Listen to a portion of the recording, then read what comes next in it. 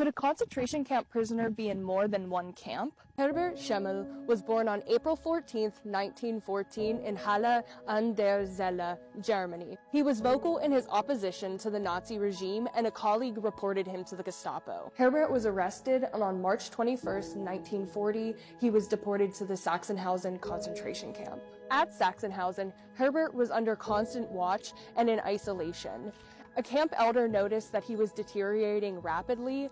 He weighed a total of 39 kilos. The camp elder was able to get him on a transport to the Neuengamme Concentration Camp on June 30th, 1940. At Neuengamme, Herbert worked in the office, and he was one of the last prisoners to leave Neuengamme in May of 1945. After the war, he worked as a merchant, and he was very active in both survivor associations as well as persecuting Nazi perpetrators. He died on January 28th in 2003.